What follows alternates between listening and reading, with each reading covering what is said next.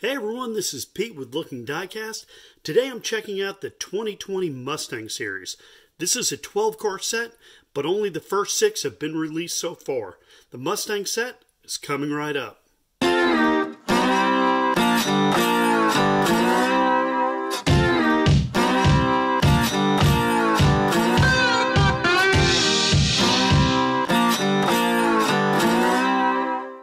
Looks like Matchbox did a great job on the card art. Each unique car is shown on the card back. They're all racing through what looks to be like Monument Valley in Utah. The Mustang pony and the Matchbox logo are up in the top left, and the car number and series number are on the hanger. The second 6 cars are going to be recolors of the first 6. The first car is the 18 Ford Mustang convertible. This is a newer casting. It debuted last year in the main line. The demand in my area for this model has been very low, and I can usually find this one readily on the pegs. This issue is a dark metal flake red with a tan interior and a smoke-tinted windshield. The wheels are 5-spoke Superfast Sports, which matches every edition of this release so far. The view from the front shows us the black grille and the ground effects. This is where the tampo work was done on this car. The headlights and directionals are painted. The tampo work on this car is fairly minimal, and that's true for most of this set, but the designs work really well. The back of the car has painted black detail. The taillights are painted red, and here's the best features. The GT logo looks great on the back, and the license plate is black with the pony logo. Fun fact about this model's real-life counterpart, this 6th generation Mustang is the first version to offer left-hand and right-hand driver configurations. Up next is one that I really like. It's the 93 Ford Mustang LX SSP in the Texas State Trooper livery. If you've been collecting Matchbox for a few years, you might remember the 2018 Texas Patrol 5-pack. In case you missed it, you can check it out in my video. I opened it up some time ago, and I'll put a link up at the end of this video. This one is black enamel with a lot of tampo work. We'll start with the side. On the door is the Texas Department of Public Safety logo. And on the front quarter panel, it says State Trooper, and it has the 5.0 logo. The wheels here are ring disc with black rims. Matchbox uses this rim type often on these types of vehicles. I think it's a great choice. The hood, roof, and trunk are painted white. I would have liked to have seen a unit number on top. I think that would give the issue a little more realistic look.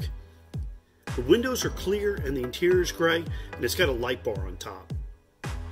This interior is really detailed. It's very tough to show that detail here, but I think you can see the computer mount to the dash, and around back you can see those lights molded into the back shelf. Oh yeah, here we go. This is the 68 Ford Mustang, the Mudstanger. This is a modified off-road vehicle and is a favorite with collectors. It debuted in 2016 and it's had 7 releases in that short time. If you're a fan of this casting, be sure to check out the Color Changers line. It was released twice there. Let's take a look at this release. It's hard to look past those massive wheels. Those are 2-ring 8-dot silver and they are huge. Gray base is beefy, raises that body up. There's side rails to help that driver up, and boy, I think I'd need a ladder. The body paint is gray matte finish. It's got mud splashed up all over the sides, and the Mustang logo on the front quarter panel is partially covered up. The Matchbox logo is on the rear quarter. The front of this car looks awesome. It's muddy as could be and has a big skull and crossbones on the hood. The front grille and bumper are brown because they're part of the interior. And the windshield is clear, but it's kind of tough to make out much detail in that dark interior. Off-road fans are definitely going to want to get their hands on this tough-looking release. California Dreaming.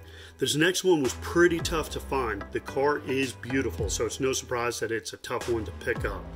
This is the 68 Ford Mustang GT CS, or as it's known, the California Special. The production of the Mustang CS was very limited. In 1968, Ford set a goal of 5,000, but based on orders, only 4,118 California Specials were produced. The Matchbox release of this car is absolutely stunning. The metal flake blue paint really shines in the light. We got a lot to talk about on the side here. There's white stripes that run down the side. On the front quarter panel is the Mustang logo. Even the door handle is painted. It says CS in the stripe right behind the door, and on the rear quarter panel the directional is painted, and it says California Special in cursive. The cut tri-spoke wheels look so good. There's chrome along the base of this car, but it's not actually the base, it's part of the interior. It's rare that I show the bottom of these cars, but this one's pretty interesting. You can see how there's a space for the interior to come down and add some color, in this case chrome. More chrome up front, the grille and license plate are chrome, the tooling on the hood is extremely well done. And around back it's pretty much the same deal, chrome tail lights and a license plate. The windows are smoke tint and the interior is chrome.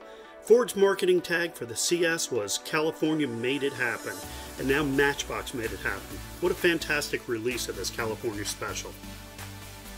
This next one is the one that I had the hardest time tracking down. In fact, I only saw it one time, and when I did, I bought it.